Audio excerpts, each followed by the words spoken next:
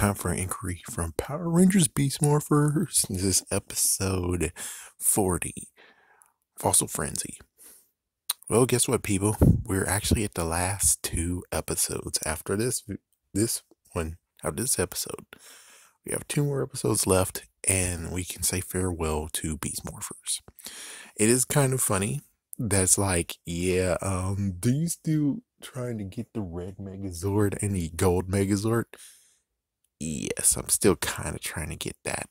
And it's funny where it's like, what about the Beast X Megazord? Where the hell is that? It's like, yeah, people are waiting for that one too.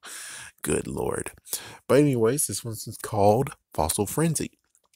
So for some reason at the gym, which I guess why not, they had this like bamboo like thing of where they have to stay still and not fall off of the bamboo let's say stand. There's bunches of them there, and well, Devin wins because he was able to knock everyone off.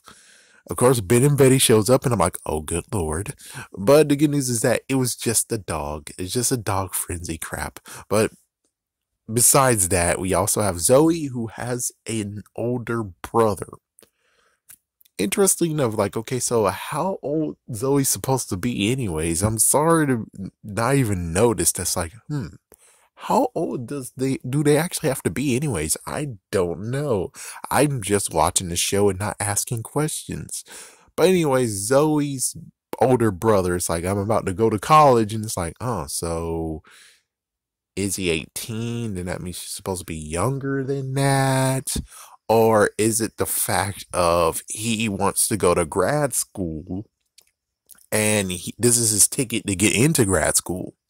So anyways, her brother's apparently an archaeologist, and I think Coral Springs got dropped. So I think that was a name drop from Dino Charge. And well, apparently there is a fossil, or anyways, besides maybe they said something from Dino Charge. Maybe they didn't. Maybe that was what the name is. Anyways, he found a new fossil, and this fossil might be a new dinosaur.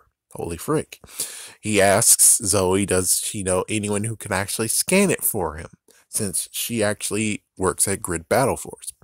She, of course, plays along and say, oh yeah, laundry, I do laundry there and stuff. But of course, she's kind of hinting at Nate being able to scan it. So yeah, that's what happens. Let me just go to what happens with Evox. Evox is now fully 100% charged now. Oh, good Lord. And, well, he boasts about how Blaze was able to do everything, and everyone should be like him. He screws over Roxy and say, "F you, you're not doing good enough." And then you have Scrozzle, who just again is like, oh, you should be more like Blaze. So now she has to figure out a way to how to actually become more powerful, which of course you know what she's gonna do. Then we get to the lab. So Jax is actually getting some tests done. And well, he says a few more minutes when Zoe actually is like, we got to scan his fossil. So he tells them to clean it. Well, we got to clean it first. So she grabs the wrong one. Instead of grabbing an orange beaker, she grabbed a clear beaker with orange solution in it. And it turns out it was acid. And my question is, was that glass or was that plastic she poured it in? But anyways, the acid came out of all the stuff and kept on going, and it's going to touch the fossil. So sadly, yes, the dinosaur fossil has been destroyed thanks to the acid, but lo and behold, at least the tables are unscathed from the acid. And not to mention, the acid just decided to disappear after that, which is like, oh well. Yeah, you did your best. It's okay. It's okay. So, anyways, what Zoe does now is Zoe decides to, well, she first tells her brother, which her brother's name is Mike. He's named after the Magna Defender. Still be cool though. Anyways, so she tells him, and then he feels heartbroken. She decides to go climb the mountain herself, which nope. Mike has a hurt arm. His arm is now in a sling. They both Zoe too now goes climbing, but she doesn't belay whatsoever. Instead, she actually just climbs without any ropes or anything. So it's like, yeah, you would figure seeing him like that, you would do it too. You would actually would do it the safety way, but nope. So she just goes and climbs, and meanwhile, you have Roxy who's like, yep, I need to power myself up. And she decides, because apparently in the news, it's like, yeah, somehow, which her mom does have pools, she is an anchor woman. She actually got the newspaper to print an article about her son and the fossil he found. So Roxy knows about the fossils. She's going to go to the place and get it. And, well, lo and behold, Zoe is actually doing the work for her, so she doesn't have to actually teleport and look for it herself. Instead, she just waits for Zoe, and then there she goes. So she does teleport there. Zoe's comm is already destroyed, and then, well, she gets hit.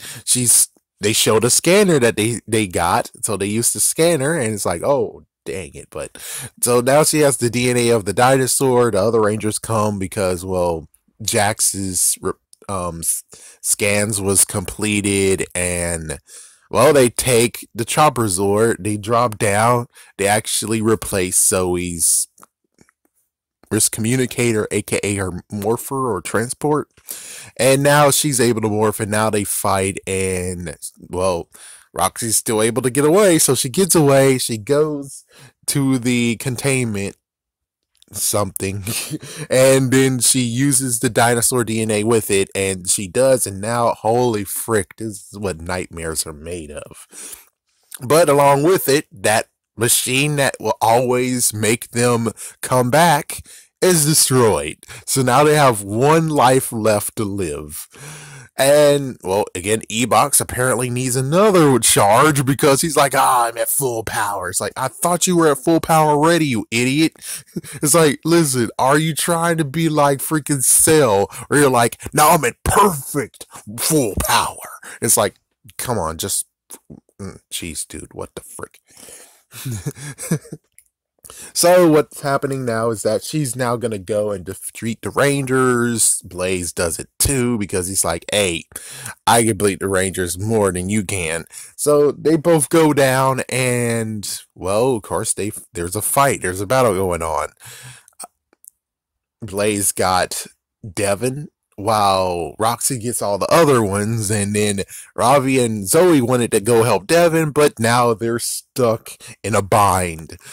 So it's like, yeah, I caught up nicely. Let me say that when it comes to the original person of Roxy, aka Escape, that story, man, that story was something. And it's crazy that the original content, the original version of this, they were able to skip out on the two things that happened with two Rangers. So they go down and, well, it's like, okay, so the two were able to get out because of Beast X mode, or, so they're able to get out of that, and then after that, she's like, oh, well, guess what, guys, screw you, and she turns big. Oh, what the heck? We do get a little insert of Blaze versus Devin, or Devin versus Blaze, but anyways, she turns big. The others actually have to summon Beast X King along with the combination, and now they're Ultra Zord, or Beast X King Ultra Zord, and then they take down Roxy after having shields. So yeah, they take her down with the 3 slashes. She's gone. Blaze is like, oh no, oh crap, they took out Roxy. This girl's out of nowhere. We're just like, dude, what the fuck are you doing here, man? He's like, oh my gosh, you let them defeat Roxy. Oh no, it was funny that Ravi was like, goodbye, fake Roxy. Good one. Well, anyways, it's like, oh no, they destroyed Roxy. You let them have it. And you know I can't rebuild the robot maker. It's like, oh my gosh, dude, what the fuck you doing? Shut the fuck up. It's like, yes, I know it's messed up to be like, dude, you're rooting for the bad guy. Yeah, but still, like, they don't need to know that. They don't need to know that. Well, anyways, well, they know now, so Blaze has no choice but to teleport away with Rosal. And, well, then they get a debrief at the Rocks, Riptide Gym, where Devin actually tells him, yeah, looks like Robo Roxy is gone completely. It's like, yep. So then all of a sudden we have Ben and Betty showing up again, and they have their dog Pickles. So it turns out Pickles actually is a very, very smart dog, apparently smarter than them, even though they know how to make technology and stuff.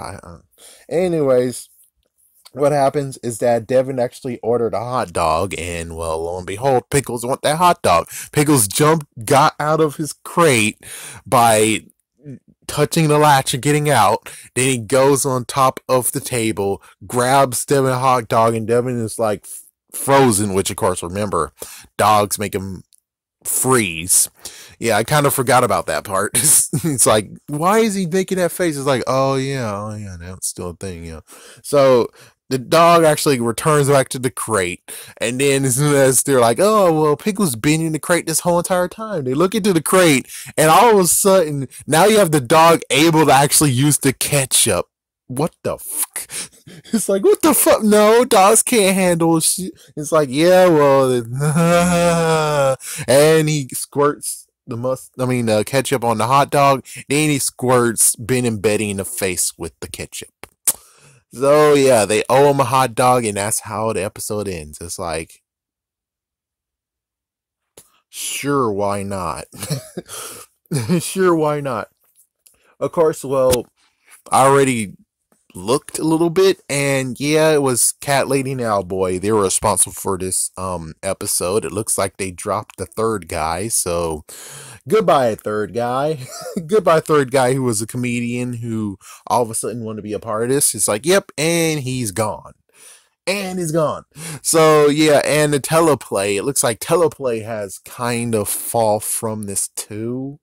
Question mark. Well, we need to have another video talking about all of the other episodes and exactly who did what, which, of course, newsflash, Cat Lady and Owlboy did most of them. Chip Lynn was a part of some of them and did some of the teleplays, but it's sad that's like, yeah, they had some messed up issues when it come to the crossover, sadly. Anyways, there you go. 2 more episodes to go, and then this series is gone. I do wonder what happened in that Christmas episode. I don't know if I'm actually going to watch it.